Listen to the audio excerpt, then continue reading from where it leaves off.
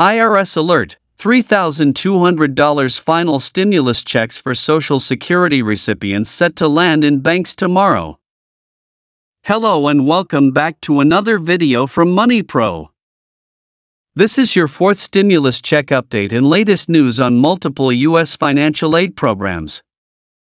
The IRS has just announced a surprising final round of stimulus checks, specifically targeting Social Security recipients. That's right, a whopping $3,200 payment could be hitting bank accounts as soon as tomorrow.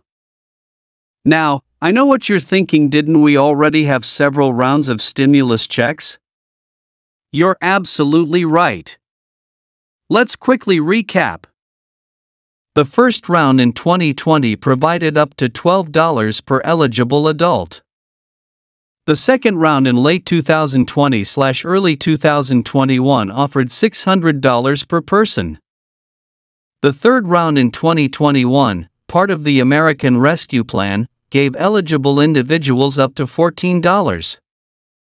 This new payment is separate from those previous rounds and is specifically targeted at Social Security recipients, including those on retirement benefits, disability, SSDI, and Supplemental Security Income, SSI. Who qualifies for the $3,200 payment? Now, let's get to the million-dollar question, or should I say, the $3,200 question: who exactly qualifies for this payment? According to the IRS announcement, you must be a current Social Security benefit recipient. This includes retirees on Social Security, disability insurance, SSDI, beneficiaries, Supplemental Security Income, SSI, recipients, Railroad Retirement Board beneficiaries. Income limits apply, similar to previous stimulus checks. Single filers with adjusted gross income up to $75,000. Head of household filers with AGI up to $112,500. Married couples filing jointly with AGI up to $150,000. You must have a valid Social Security number. You cannot be claimed as a dependent on someone else's tax return. It's important to note that these criteria are subject to final confirmation from the IRS, so keep an eye out for any updates or clarifications in the coming days. Why this payment now?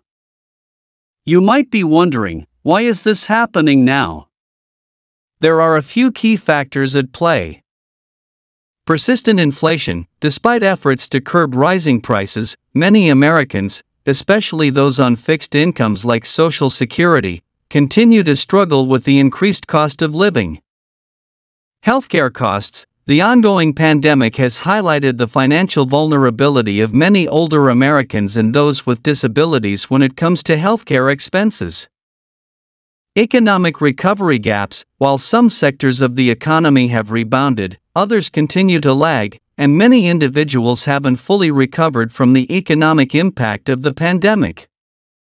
Political pressure. With midterm elections on the horizon, there's been increased focus on providing tangible economic relief to voters, particularly those in vulnerable demographics. Budget surplus. Unexpected tax revenues and unspent funds from previous relief packages have provided an opportunity for this targeted stimulus. Remember, I'm not here to debate the politics of this decision, but rather to provide you with the facts and context surrounding this significant development. How and when will payments be distributed? Now, let's talk about the logistics. How will you get your hands on this $3,200 payment? The IRS has outlined the following distribution plan. Direct deposits. If you've previously received Social Security benefits or past stimulus payments via direct deposit, you're in luck. The IRS will use the banking information they have on file to send your payment. These direct deposits could start hitting accounts as soon as tomorrow. Paper checks. For those without direct deposit information on file, the IRS will mail physical checks. This process may take a bit longer, with checks expected to start going out within the next 1-2 weeks. EIP cards, in some cases, the payment may be sent in the form of an Economic Impact Payment (EIP) debit card. These will be mailed to the address the IRS has on file. Automatic process. The great news is that for most eligible recipients, this will be an automatic process. You won't need to take any action to receive your payment if you're already in the system as a Social Security beneficiary. Get My Payment tool. The IRS is expected to reactivate its Get My Payment tool on their website, allowing you to track the status of your $3,200 payment. What should you do with the money? While how you use this money is entirely up to you, here are some suggestions to consider. Cover essential expenses. If you're struggling with basic needs like food, housing, or utilities, prioritize these necessities. Pay down debt. If you've accumulated debt, especially high-interest credit card debt, this could be an opportunity to reduce your financial burden. Build an emergency fund. If you don't already have one, consider setting aside some or all of this money for unexpected future expenses. Invest in your health, whether it's catching up on medical checkups, purchasing needed medical equipment, or improving your diet. Investing in your health can pay dividends. Home improvements. For homeowners, consider necessary repairs or modifications that could improve your quality of life or your home's value. Support local businesses. If you're in a position to do so, spending some of this money at local businesses can help support your community's economy.